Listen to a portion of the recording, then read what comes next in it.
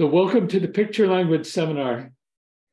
We're very pleased today to have Peter Love. He's a professor of physics at Tufts University, and he's also on the Scientific Advisory Board, in fact, chair of the Scientific Advisory Board for Zapata Computing. He's an expert on quantum simulation, and we're looking forward very much to his talk about contextual subspace variational quantum Eigensolver. So Peter, share your screen, and we're looking forward very much to your talk. Great.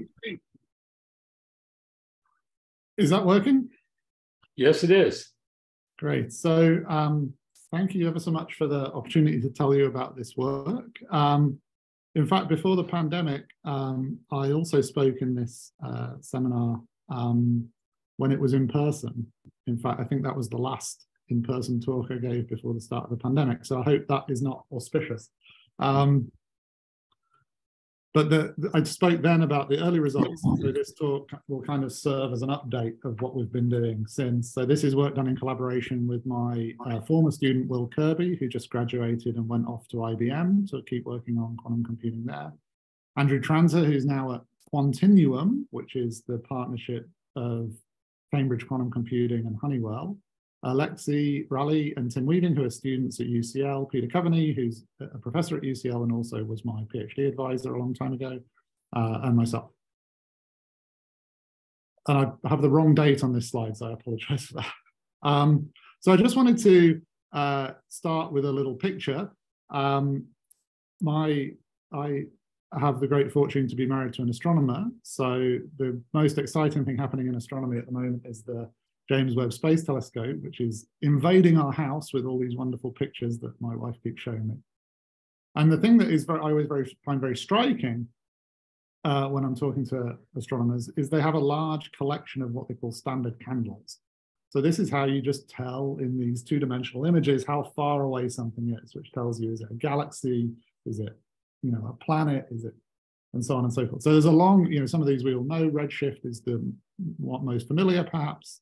There's parallax, which is the simplest, but there's all these other observations you can make that help you discriminate between different types of objects.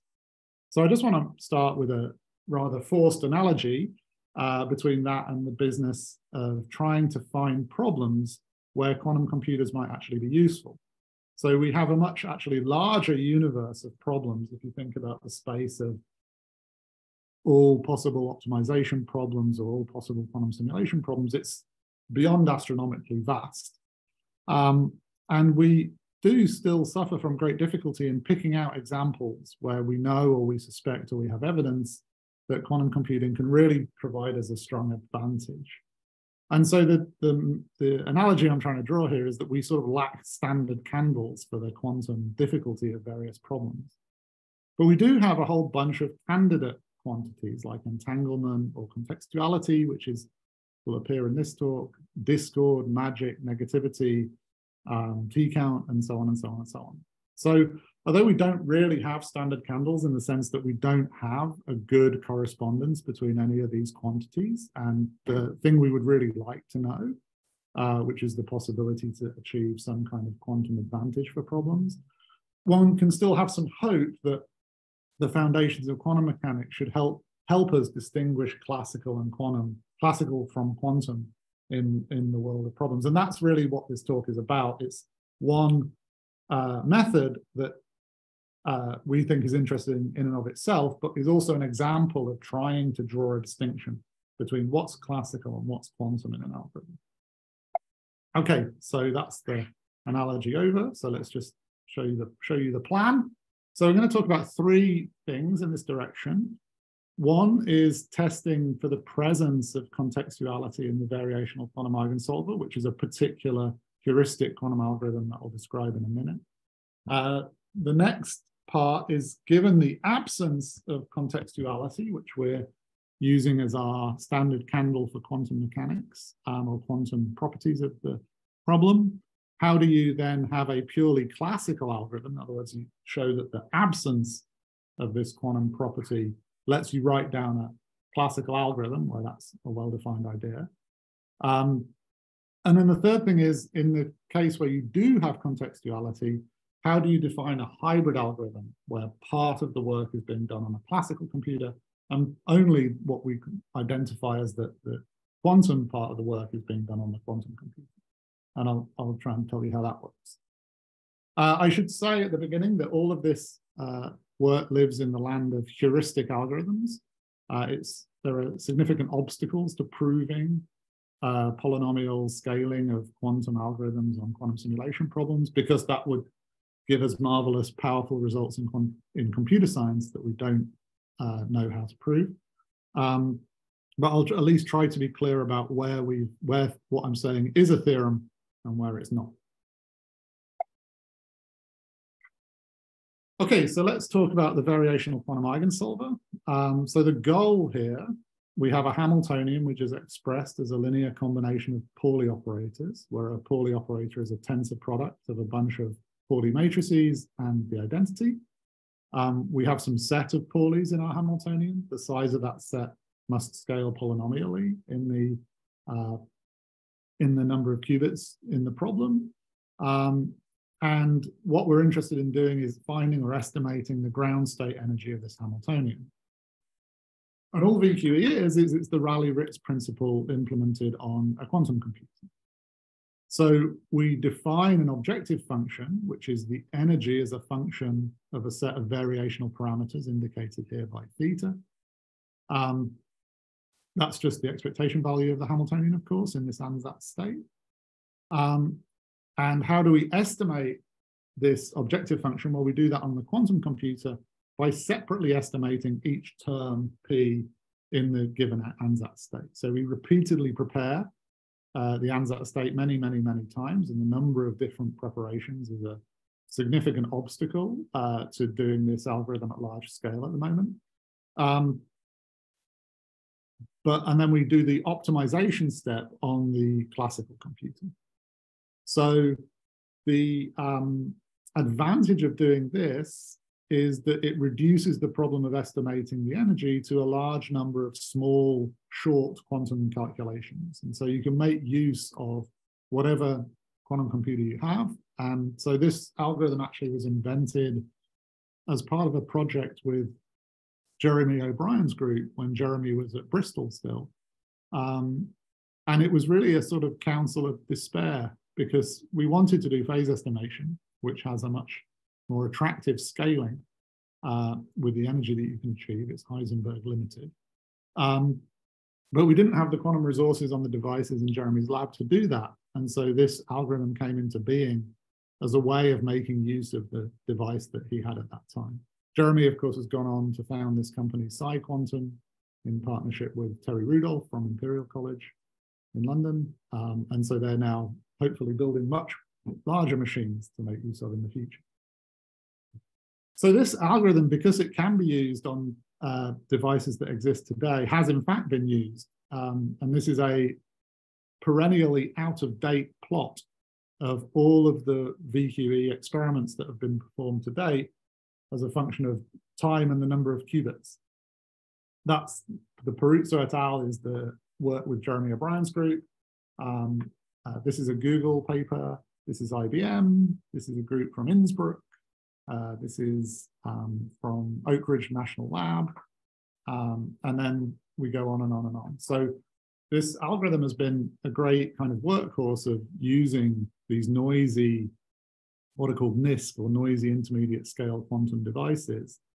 The thing that one immediately recognizes from this plot is that the number of qubits on which this algorithm has been implemented is rather limited. Many of the devices available today have 16 or up to 50 qubits. IBM recently announced a device with 400 qubits. And so the Google quantum supremacy experiment in October 2019 was 53 qubits. So it begs the question, why are we not able to run this algorithm up to those number of available qubits? And the answer is what I mentioned before, which is you have to do a very large number of repeated measurements.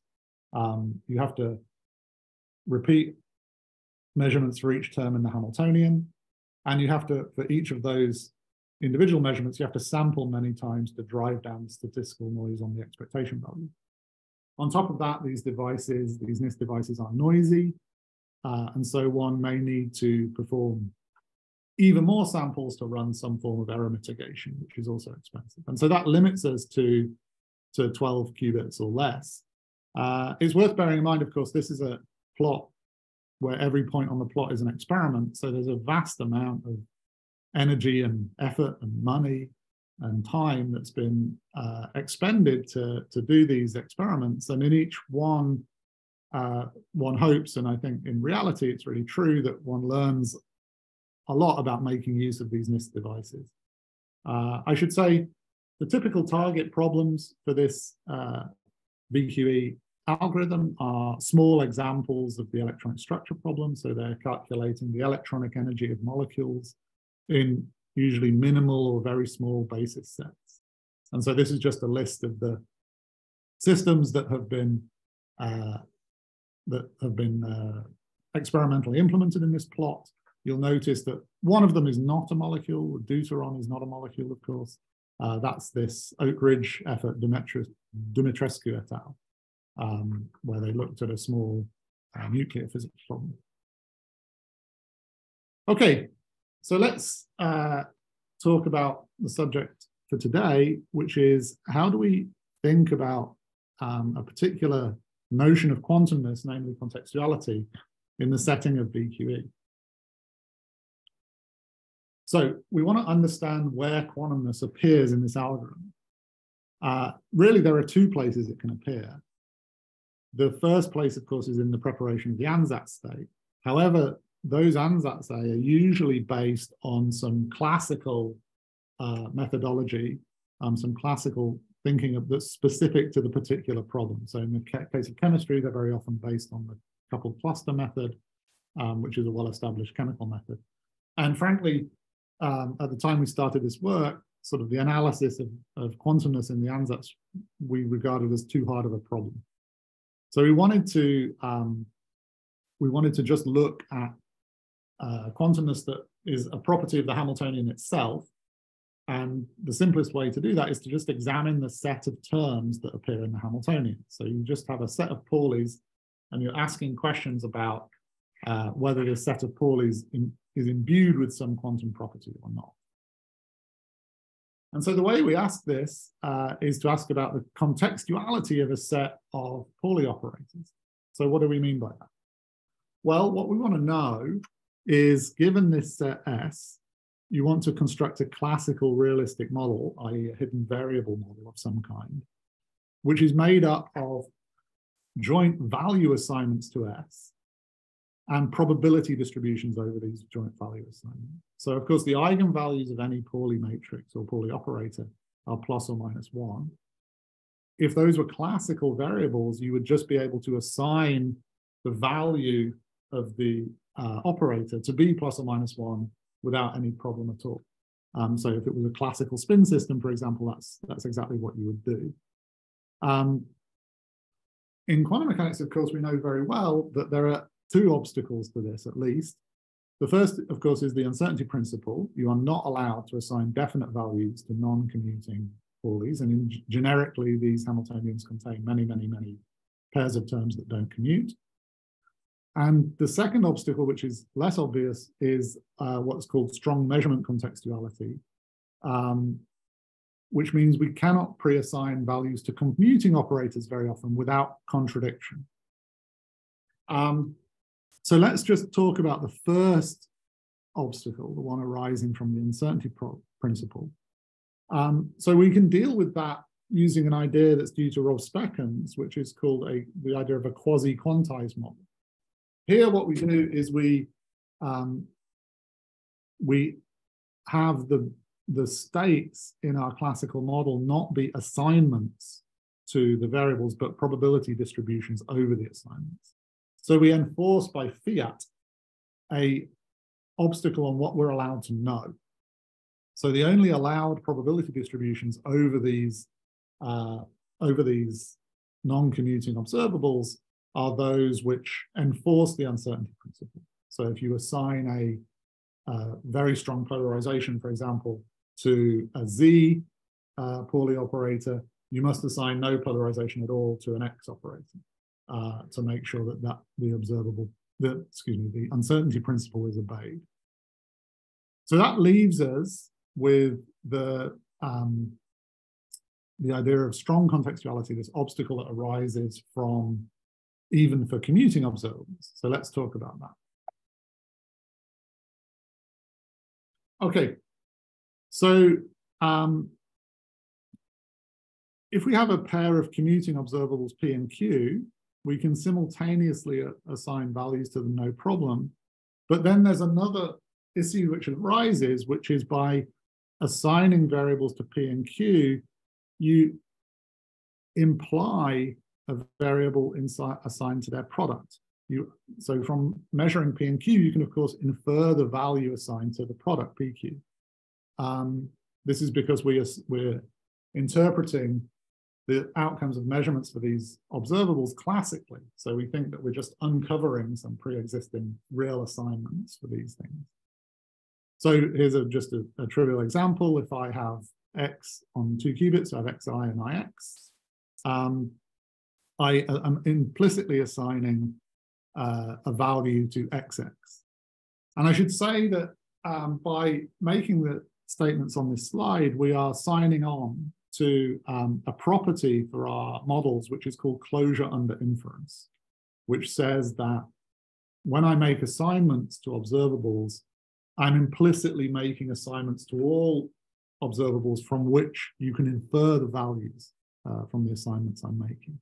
Now, you can have models without closure under inference, and the properties, of course, depend on whether you assume that or not. But we are, that's just an assumption that's in the bedrock of this model.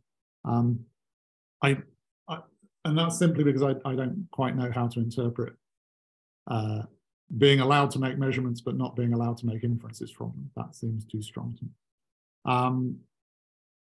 Okay, so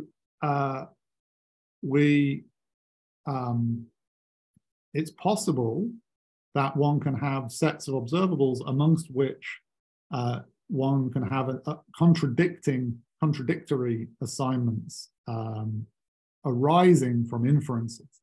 So that's a mouthful. So let's show an example. So here's a little set of observables. So I group them into commuting groups, and I can commute them into commuting groups in 2 ways. So I can group the Zi and Iz on the left, the Xi and the Ix on the left. From the Zi and the Iz, I assign ZZ. From the X's, I assign XX. And then the product of ZZ and XX is minus YY. Okay, so whatever assignments I put on the bottom, they're going to follow through this tree, and I'm going to end up with minus YY. However, I can also group into commuting subgroups in another way. I can group Zi with Ix. Then I get Zx and Xz at the first level of this tree of inferences. And from those, I get plus YY. So whatever inference of the value of YY I make from the tree on the left, I get the opposite inference on the tree on the right. And where does that difference come from? It comes from my choice of context for the measurement. So on the left-hand side, I'm measuring the operator Zi in the context, i.e. the commuting set, Zi and Iz. And on the right, I'm measuring it in the context of Zi and Ix. So the only way to construct hidden variable models for this set, and this is a very elementary set of operators, is to have a contextual model, i.e. a hidden variable model that knows somehow not only the measurements you're making, but the other measurements you might choose to make in parallel with. That is an ugly property, of course. Somehow requires the classical theory to know a bit too much about what we're planning to do in our experiments. So that's the origin of contextuality that really comes out of a paper by Asher Perez and then some following papers by David Mermin and Perez a long time ago now. And the famous object in this study is something called the Perez-Mermin square, which this little tree is a kind of tree picture, is a kind of unfolding of that construction that shows that joint assignments to commuting observables can be very problematic in this way. Okay, so this is of course just a 2-qubit example. So the first part of this project was to try to answer the question for an arbitrary set of Pauli operators, that appear, for example, in the Hamiltonian. Can you tell me, when does an obstacle like this appear amongst those operators, and when does it not? Of course, we're interested in that because we're interested in a particular VQE experiment. Does this obstacle occur and therefore prevent us from interpreting the measurements in a purely classical way as assignments of ±1 to the measurement outcomes from some classical statistical model? So we answered this question in 2019 in a paper by myself and Will Kirby that's in PRL. I'll give the references at the end. And the answer's rather nice. The set has to have an extremely particular form for it to not have a Perez-Mermin type obstacle in it. It has to be the union of a completely commuting set of Pauli operators, which just throughout this, one has to take global symmetries of the set and separate them out. So Z is simply the subset of S, which commutes with everything. So it's just the symmetries of the set S. And then the remainder of the set T has to be partitioned into cliques that have the following property, that every operator in a given clique commutes, and any pair of operators from different cliques anti-commute. What that implies is that on T, commutation is an equivalence relation. So if A commutes with B and A commutes with C, that implies B commutes with C. Of course, that's generically not true for commutation. But if it happens to be true for the particular set of operators that you're looking at, then you have a non-contextual set of operators. So that's a relatively simple statement at the end. Let's think about some special cases. So rather reassuringly, any completely commuting set of operators is non-contextual by our definition, which is good because we would think of diagonal Hamiltonians and commuting Hamiltonians as classical in some sense. Also, any anti-commuting set, any completely anti-commuting set is also non-contextual. And then, as I just said, the most general case is when commutation is an equivalence relation. So that, with that in hand, now we can give a definition of when we consider a Hamiltonian H to be non-contextual or classical. And that's just if the set of Pauli terms that appear in it is non-contextual. So what that means is that one could run VQE and you would never run into any kind of contextual obstacle to having a purely classical interpretation of the measurement outcomes. So in 2019, we then created this slightly obnoxious table where we went back and looked at the experiments that had been performed to date and asked the question, which of these are contextual or non-contextual? And it, as you can see from the table, it's about 50-50. So many of these, the no's, actually it's rather easy to understand why these are non-contextual. And it's because these problems at the end of the day can be reduced by some transformation to a problem on a single qubit. Although that problem is encoded in more than one qubit in the actual experiment, these are single qubit problems. And going all the way back to Bell, the very first hidden variable theory that Bell wrote down in his 1963 paper was for a single qubit. And so it's not surprising that these are non-contextual. However, half of the, even what now is 4 years ago, about half of the experiments that have been done to date already exhibited some Hamiltonian that was contextual and therefore quantum mechanical by our definition, which is somewhat reassuring. And these numbers in the two rightmost columns are just some estimate of R's of how, well, the rightmost column here is the number of terms in the Hamiltonian, and the second rightmost is our estimate of some fraction of what fraction of those terms do you have to throw away before the Hamiltonian becomes non-contextual. So that gives some kind of quantitative measure of progress. I should mention that the referee felt that we were being a bit mean in criticizing our experimental colleagues like this. And I had to point out that I'm a co-author on a number of these papers, and so I'm allowed to be mean to myself. Okay, so that gives us a yes-no definition. The problem is that yes-no definition is a little bit too strong. Very, very generically, if you just started writing down Hamiltonians willy-nilly on a piece of paper, you would pretty quickly write down contextual Hamiltonians. So what we wanted to do next was to go a bit further and say, well, now we have a definition of what we think a classical Hamiltonian is. Can we write down one of these quasi-quantized models for non-contextual VQE? So these non-contextual Hamiltonians, it's important to emphasize, are not generically simply commuting Hamiltonians. And so they do have an obstacle in them arising from the uncertainty principle, but we know how to deal with that by having imposing probability distributions over the assignments that respect the uncertainty principle just by fiat. Okay, so let me tell you the punchline first, and then we'll go through an example to explain a little bit about how this works. So the key variables in our classical model are not going to be every Pauli term in our set S. We can work with a subset of such terms.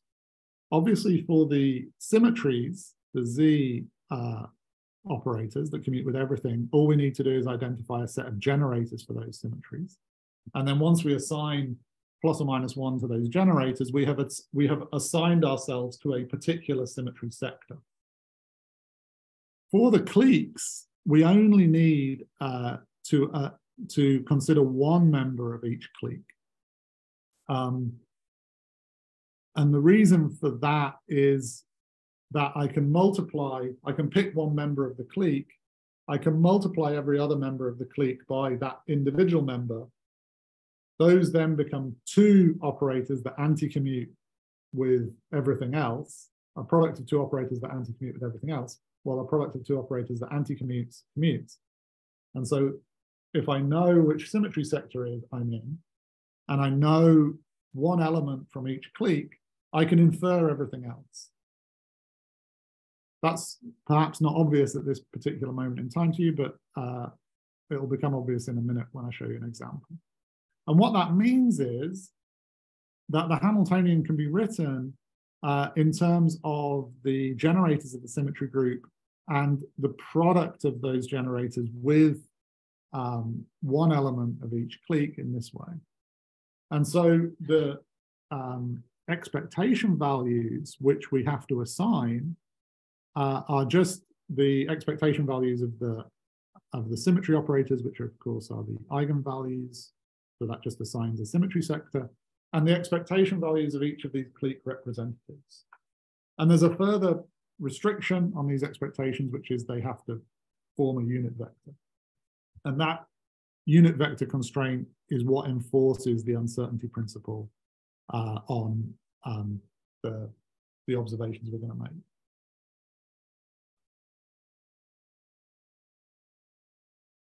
Okay, how many cliques can there possibly be? Well, it's mildly, I would not say it's well known, but it appears in at least 2 places in the literature, that the largest size of an anti-commuting, a completely anti-commuting set of Paulis is 2n plus 1 for n qubits. So that tells you that the number of variables in your model cannot grow out of control. So the number of symmetry sectors, the number of generators there, again, grows linearly with the number of qubits. And so we have a classical objective function for optimization of the Hamiltonian on a reasonable number of parameters. And without going any further, we can immediately say that this is what is known in the business as a dequantization of a quantum algorithm. This has been an interesting topic the last few years, where people have written down what they think are quantum algorithms for various problems, and then that quantum algorithm has been unpicked into a classical algorithm. This is, if you like, a rather laborious and roundabout way of discovering new classical algorithms. But this, of course, in our case, what we're showing here only applies to a particular subset of Hamiltonian. And it also shows, of course, that the non-contextual Hamiltonian problem is in NP, in complexity theoretic terms, because I can tell you efficiently what the ground state energy is by telling you the values of this small number of parameters. Okay, so that's the upshot. So the kind of punchline is that we know how to build a classical hidden variable model for these non-contextual Hamiltonians. But let's just go through a little example here. So let's take a 3-qubit Hamiltonian. Here's the non-contextual set of terms and a remaining contextual set, which you'll notice is just x, y, and z on the 3rd qubit. And let's draw the picture of what the cliques look like. So here there are 5 cliques, and the completely commuting set is composed of just one term, which is zii. So each clique has size 2. So just by I, you can go through and just check that I haven't made a mistake, and every pair of operators here joined by a line indeed commute with each other, and any pair of operators not joined by a line here anti-commute. Oops. Okay, so now let's pull our trick where if we consider the triples formed by adding, in this case, the single generator of the symmetry group here to the clique, what becomes obvious here is that if I know zii, or if I assign something to zii, and I assign something to one of the a's, let's say in the first clique ixi, from those 2 assignments, I can infer the assignment to the 3rd operator. And that's true for every one of the cliques. So once I've chosen a symmetry sector, all I need to do is assign a value to each of the clique representatives, which are shown in red here. And from those, I can infer the value of every other operator in every clique. And this, by the way, is true even if your cliques are bigger than size 2. And so that's why we only need to assign a value to one representative from each clique.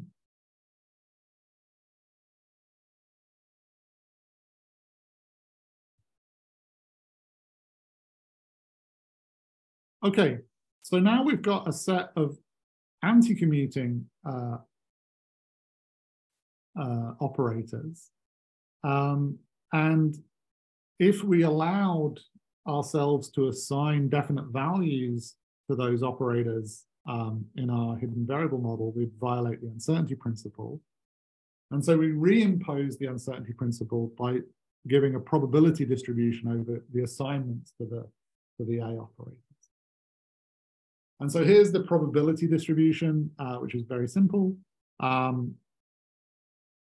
there's a set of Kronecker deltas here that just selects the particular symmetry sector you're in, and then a product over assignments to the values of A that just enforces the expectation values of these clique representatives to be the components of a unit vector.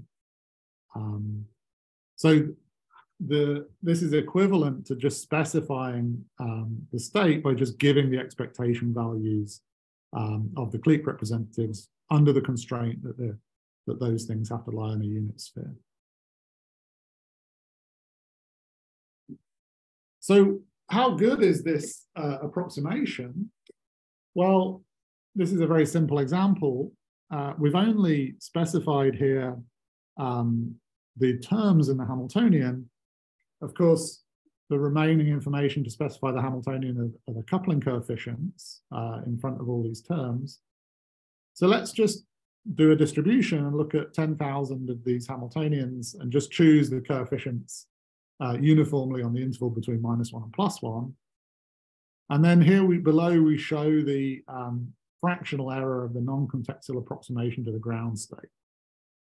And you can see this is a pretty bad approximation. You can expect to get 25 or 30% error for these Hamiltonians. Of course, there's a tail here, so it's better on some, and it's also worse on some. And so this is something one could think about, try and understand in terms of the weights that one's applying. We don't really think that's tremendously interesting. We think it's probably just to do with the weight that the contextual terms have in the Hamiltonian. But this is what you get if you just apply this to this simple example. If we go and look at real problems, particularly problems that have been implemented in experiment, now we can ask another question, which is, of course, in an experiment, the outcome of the experiment, or the energy obtained in that experiment, has an error. And so the natural question is, was the experiment done to sufficient precision to outperform the non-contextual approximation to that system? So these are 4 of the systems from the previous table, which were contextual by our definition. But in 3 of the cases, the experiment was not sufficiently precise, or the non-contextual approximation was sufficiently good that the non-contextual hidden variable model was able to outperform the experiment in terms of the accuracy.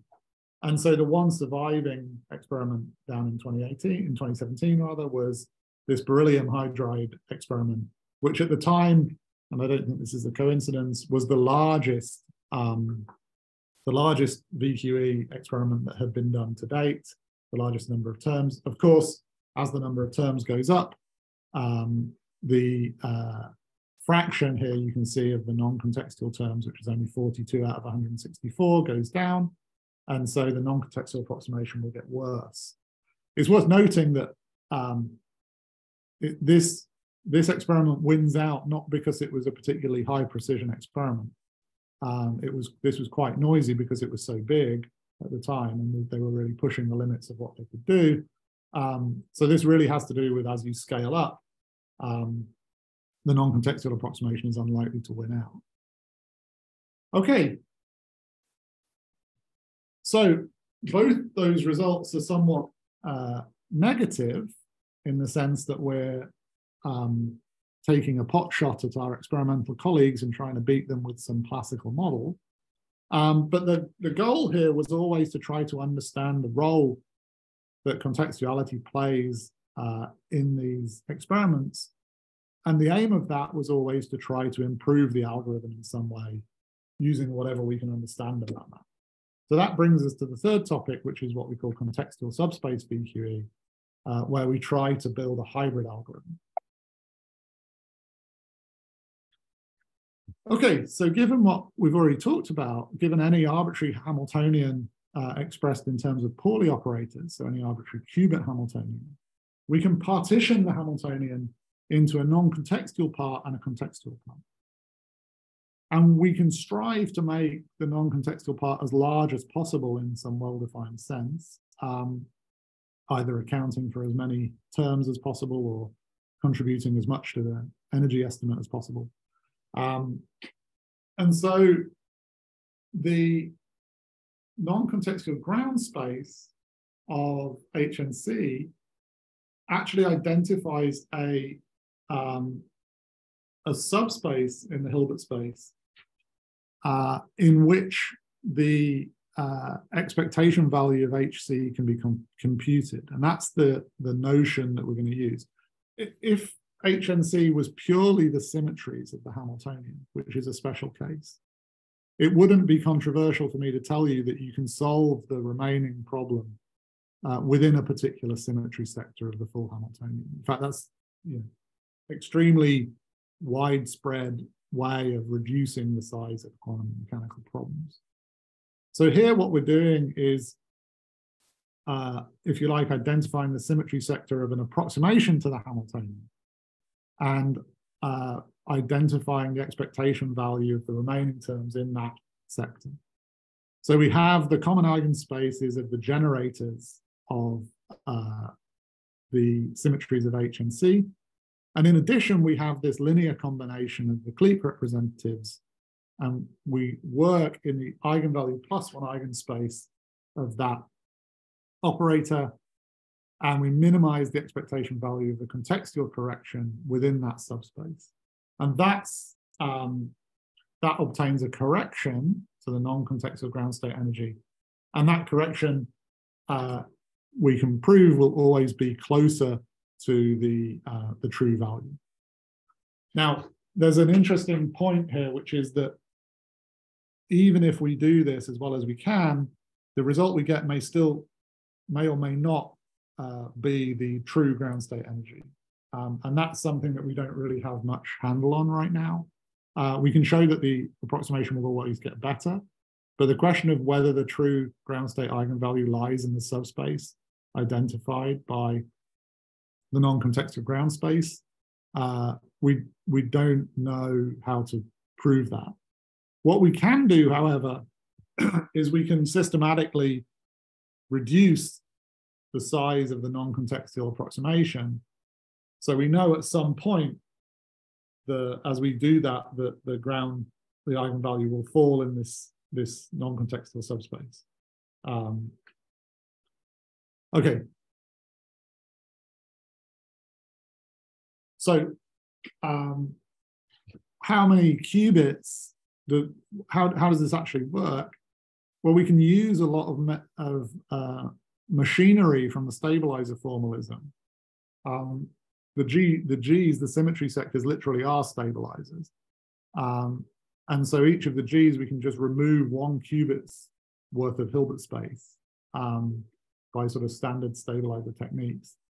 And this operator A, although it's a linear combination of Pauli's and so not technically a stabilizer operator, it also removes 1 qubit's worth of freedom. So in the end, the way that the problem emerges is we actually have a Hamiltonian on n-1 minus the size of G qubits, which we can efficiently describe classically.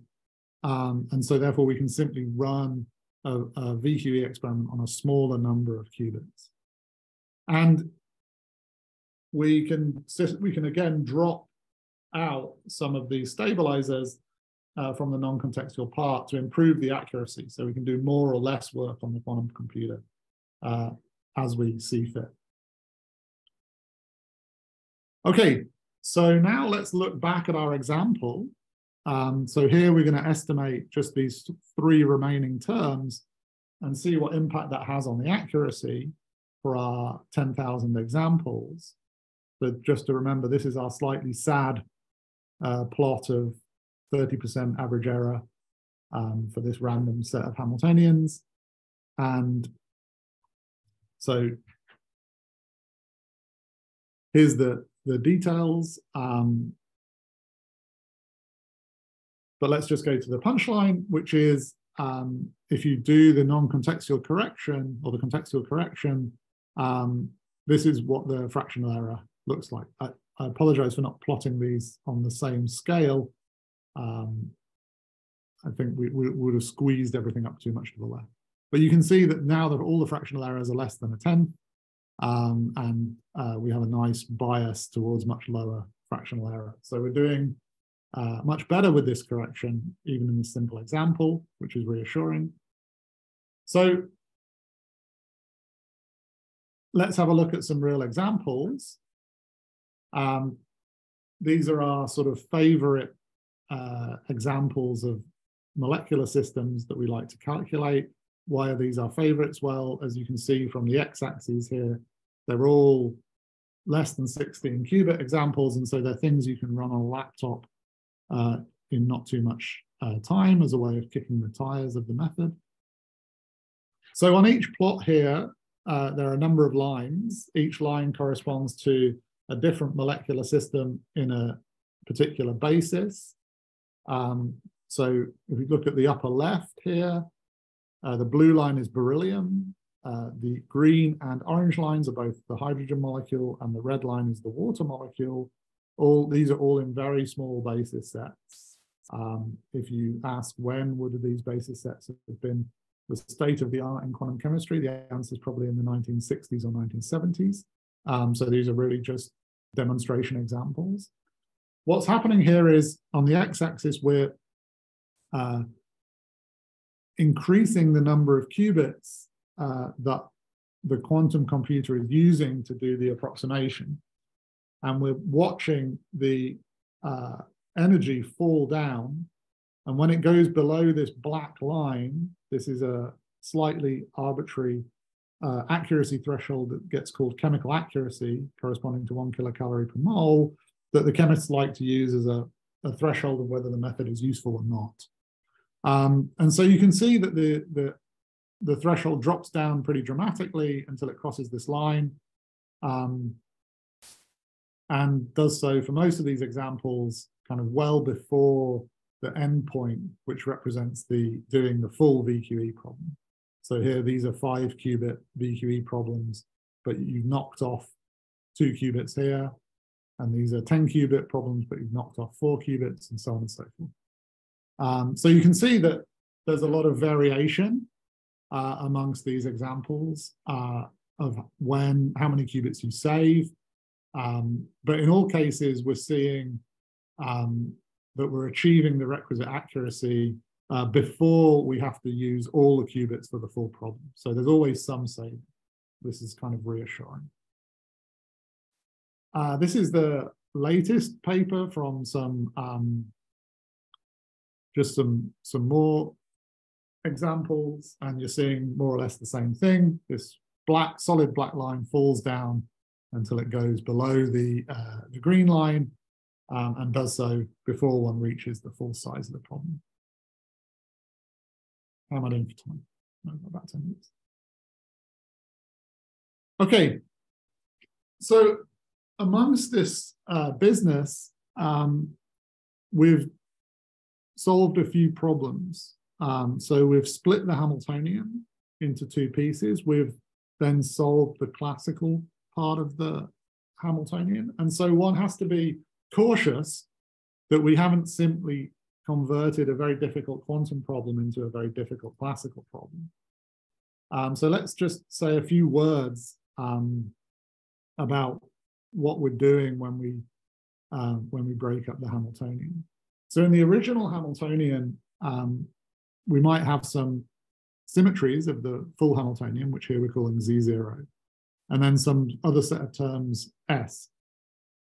So now what we do is we remove some terms from S, and one thing that can happen is that the size of the symmetry space, or the symmetry group, can go up, of course.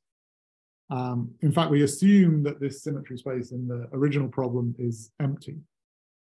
And what we want is to keep doing this until we have a Hamiltonian which has our requisite non-contextual structure, that is a set of symmetries of that approximate Hamiltonian, and what we call a disjoint Fleet cover for the rest of them.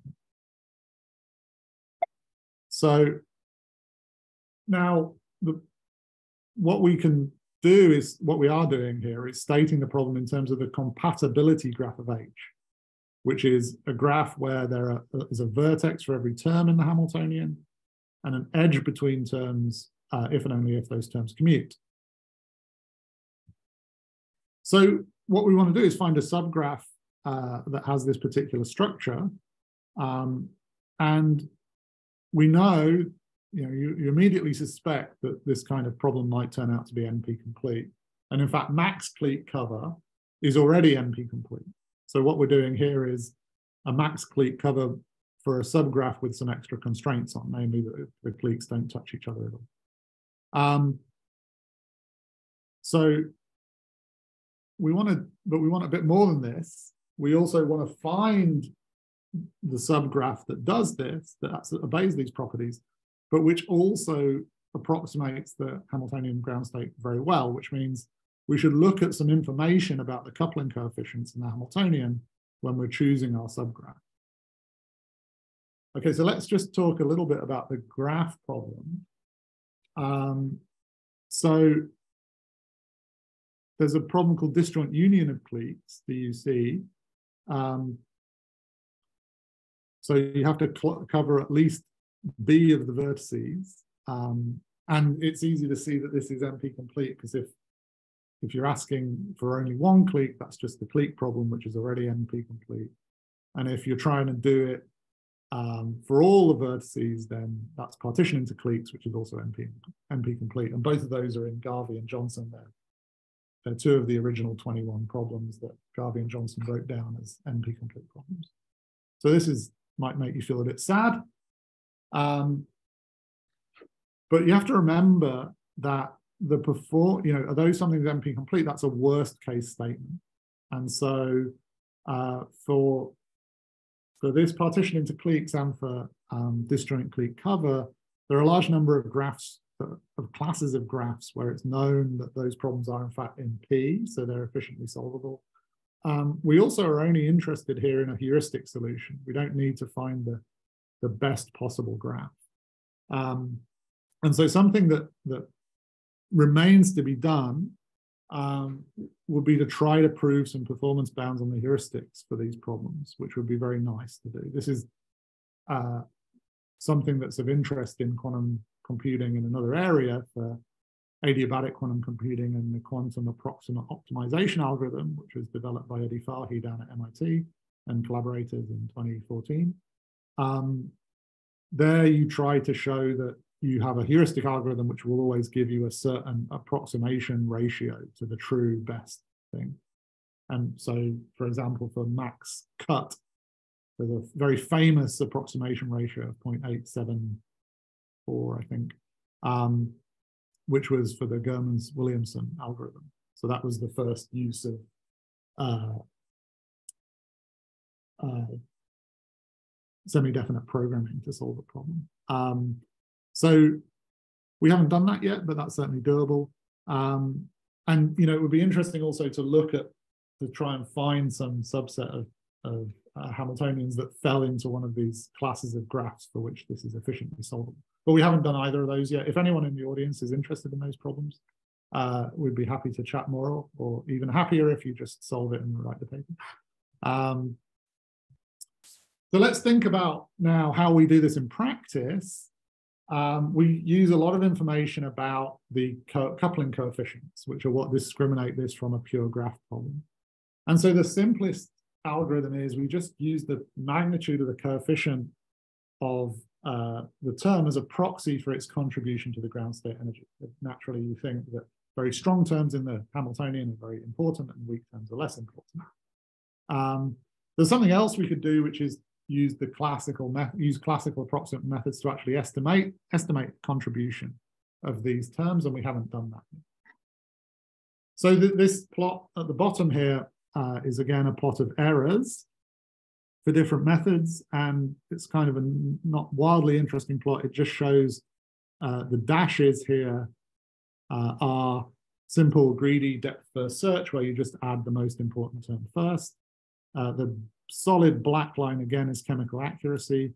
So all the points below the line here are cases where our approximate methods already achieve chemical accuracy. That might sound like good news, but actually just means that those are not particularly interesting or difficult examples. But what this shows is that of a bunch of different heuristics we tried, which I'm not going to go into the details of, simply because all of the ones we made up that were more complicated were not as good as simple depth-first search. And I see I'm running frantically out of time here, but I only have one or two more things to say. The reason for this is that these are quantum chemistry problems we're looking at, and Hartree-Fock, which gives you the diagonal contributions to the energy, to the Hamiltonian, is pretty good. And you know, that means that in chemical terms, you have what's called a small correlation energy, which is just the difference between the Hartree-Fock energy and the true energy. And what that means is that the diagonal terms in these Hamiltonians dominate. And the depth-first search always grabs all the diagonal terms first, simply because they're very big. But there's also an obstacle to adding too many off-diagonal terms. You can just add one, and that's fine. That means you just have one clique, which just means you've just got one clique with one off-diagonal term in it. But then, I'm just going to go a little bit quickly here because we're running out of time. If you add another one, it will tend to break the non-contextual structure. And so you can add exactly one off-diagonal term to your diagonally dominated thing before you start breaking up the non-contextual nature of the Hamiltonian. You may worry that, oh, wait, why doesn't this apply generally? Well, you could always remove diagonal terms and then add off-diagonal terms. That would be okay. But when the diagonal terms are very dominant, this will always give you a worse approximation, or perhaps it's more accurate to say that your depth-first search will never do that because it will always want to keep those big diagonal terms. Okay, so let's close with one last plot. You know, so if we think of this non-contextual hidden variable model as just a classical quantum chemistry approximation among a vast panoply of such methods, you know, how good is it? Well, the first thing to say is we shouldn't expect miracles. This non-contextual condition is very strict. Also, as I've just said, Hartree-Fock is a non-contextual approximation already. The only thing you can say is that because non-contextual VQE is quite careful about symmetry, it can outperform Hartree-Fock in cases where Hartree-Fock doesn't pay proper attention to the symmetry of the problem. But again, you should be fair. Our chemistry friends know about this and can make versions of Hartree-Fock that do pay proper attention to symmetry. And so we expect non-contextual VQE to be comparable to those methods.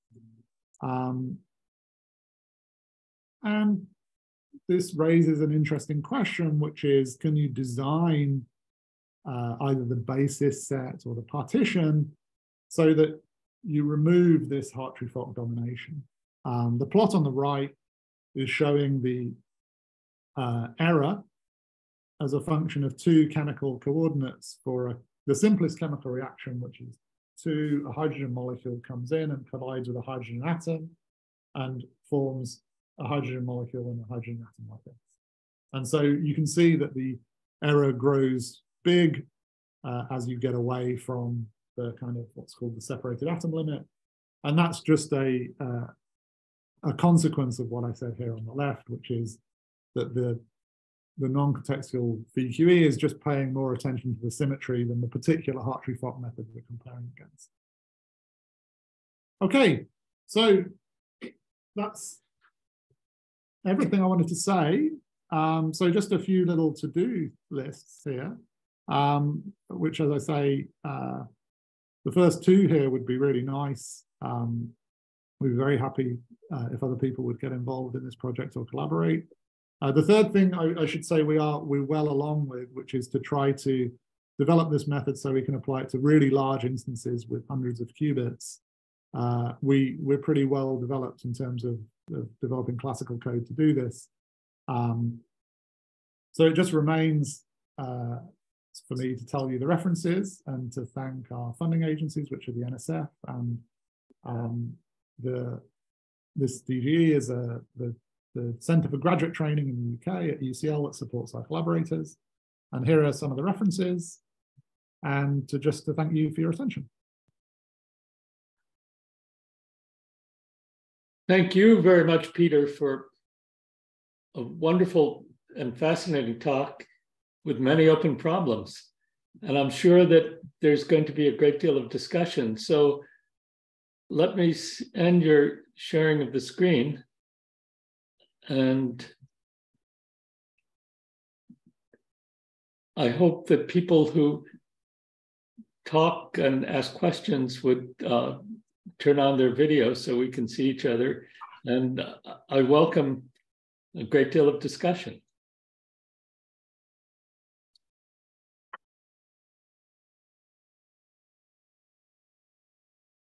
So maybe I'd start out and ask, is there a way to relate contextuality to magic or to some other measure of quantum supremacy?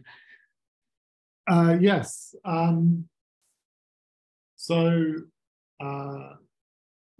There's a sticky technical point here which has to do with irritating properties of the number 2. So for qubit systems, there's the situation is not totally clear, but for odd prime dimensional qubits, there's a very beautiful correspondence between negativity of a Wigner function representation of the qubit states, non-contextuality, and the absence of magic. So that's really a nice correspondence. And also, by the way, for those kind of qubit systems, you can handle, if you have a positive Wigner function, and I should say here that positive Wigner function means that the Wigner representation of the state and the transformations and the measurements all have to be positive. You can construct a one of these quasi-quantized models for that sort of classical subtheory.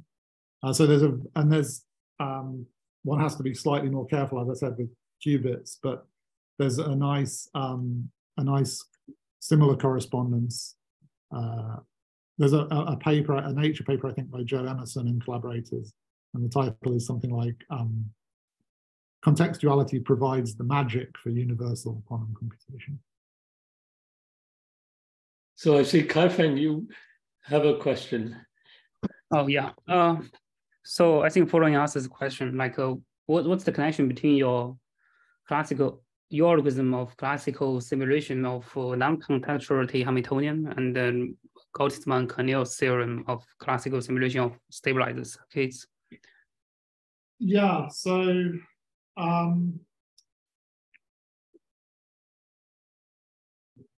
don't think we have a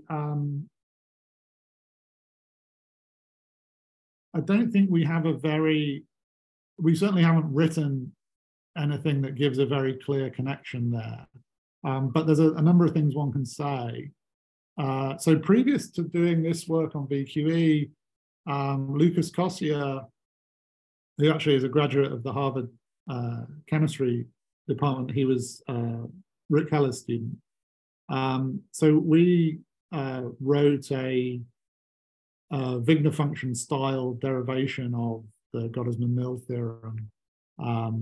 And Lucas also came up with an approach to having the Wigner functions for qubits as well, which is all kind of preamble to this work. I would say the difference here is that the ground states of non-contextual Hamiltonians are not stabilizer states, but nevertheless, they are nevertheless they're states that we say don't have any contextuality in a particular setting, in a particular sense that we've defined here. So I think there remains a kind of an interesting question to sort of really explore that distinction. I might, if I were to tell you what I think we know but have not written down, I think there's a set of superpositions of stabilizer states that remain efficiently classically describable. Well, if the stabilizer rank is not big enough, you can still do that's exactly right. Yeah, I think that would exactly be the thing to try to prove, is that the stabilizer rank is bounded in some reasonable way, which I'm not sure it is. Yeah, but you also mentioned that you have the qubit version of a Wigner function. discrete Wigner function, but you can always define the discrete Wigner function by the discrete Fourier transform of the coefficients of the poly in the poly coefficient decomposition. You mean qubits? No, I think Peter said that in qubits they also have the discrete Wigner function. But do you have the discrete Hudson theorem like for the qubit case? It is non-negative if the discrete Wigner function is non-negative if and only if it is stabilized states. So no, I think that's exactly the thing that's hard to prove for qubits, right? Mm-hmm. So the Wigner fact, this is deviating a bit from the topic of the talk, but it's good because this paper of Lucas's deserves a bit more attention. So Lucas approached this problem in a different way. He went back to a paper of Berezin, where Berezin asked a very nice question, which is what classical Hamiltonian system, when you apply Hamiltonian quantization, gives you a spin half. Mm-hmm. And you get a non-canonical Hamiltonian system with 3 generators that form a Grassmann algebra. Mm. And so that was sort of Lucas's starting point. And so all our Wigner functions are defined over these Grassmann algebras, which makes that paper very difficult to interpret.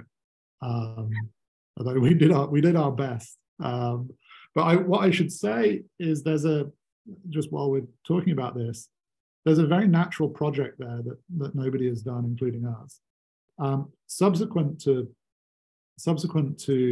that work, and actually in parallel with our definition of a non-contextual subset, Robert Rausendorf and collaborators at UBC wrote a Wigner function for qubits where they defined the Wigner function to sit on non-contextual subsets of the qubit space. And it was very reassuring to us because completely independently, they also came up with the same definition for a non-contextual subset or subspace that we had. So that was a very nice sort of independent confirmation that we weren't barking up the wrong tree. And so nobody, and when I say that, I'm sort of looking at you, Kai-Feng, in a way that I indicate that I think you should do this. But nobody has taken Robert's Wigner function for qubits and our Wigner function for qubits and tried to establish whether they're the same or whether they're different constructions. And I think that's something that wants doing by somebody. I see. One of your future students. Yeah, sure. Yeah, and also like you defined the non-contextually subset. For any like quantum states, you can consider support of the quantum states in the poly basis. So you can consider the support as to define the support as non-contextual or contextual. So, but for quantum state, there's another requirement to be positive. I'm thinking about like if we have additional requirement of positivity, like in like all the prime dimension case, the positivity plus non-contextuality is equivalent to stabilizerness. In the non-prime dimension case? In the like prime dimensional case. I think in the prime dimensional case, positivity and non-contextuality are the same thing. I see. I mean, what I'm positivity is the positivity of the Hamiltonian is not the positivity of the Wigner function. Right. Yeah. I see. Yeah, because you give the several examples of the non-contextually set like commuting and anti-commuting. Because commuting, if you cannot support of the support of quantum states in the poly basis, it is a stabilized state if and only if it is commuting side. Right, because the stabilized states are the common eigenstates of some abelian subgroup of poly operators. So yes. It's supported on some commuting subset of poly operators. So as I'm thinking, like if we add some positivity on the Hamiltonian, it will to like make the I see. non-contextually to be stabilized. Well, yeah, that would be very interesting, because that would be you mean the positivity of the coefficients? Yeah. Right. So that, yeah, and that would be a way of bringing in the structure of the coefficients in the Hamiltonian into this, which we have not done, except in this kind of crude way of identifying the division. Yeah. Yeah. Okay. Thank you for talking. It's very interesting. So, are there any other questions, comments?